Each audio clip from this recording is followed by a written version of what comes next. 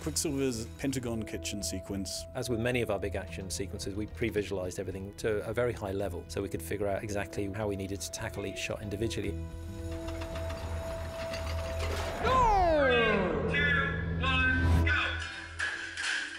It's a frozen time sequence, but he doesn't freeze time. He's actually just going incredibly fast, so we have freezing time on lots of elements. Utensils move, bits fly up, Magneto's all thrown into the air. There are these huge lights. I think they take 40,000 watts each. The set was so bright you'd have to wear sunglasses just to be on the set. And they take pretty much the whole ceiling. So we got to just figure out how to route wires through all this stuff so we can motivate all these different stunts.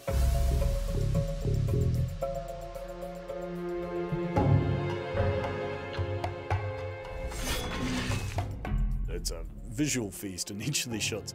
There's a million things we've added. All the rain has been put in, all the drops, muzzle flashes, all been either elements that have been put in there or full CG.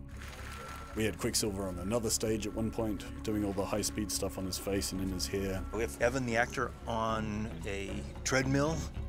Do some of that close-up stuff there. Got the slate running. Okay, start the wind. Here we go.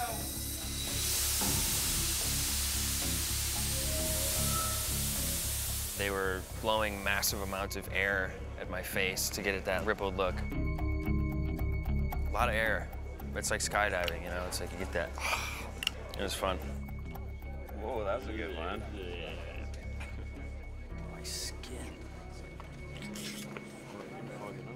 How much take have we got left?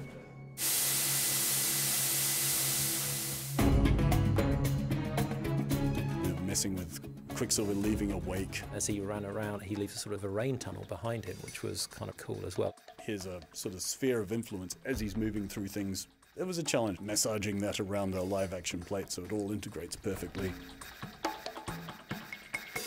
It's a short sequence, but a lot of really detailed work went into that to get that to look right.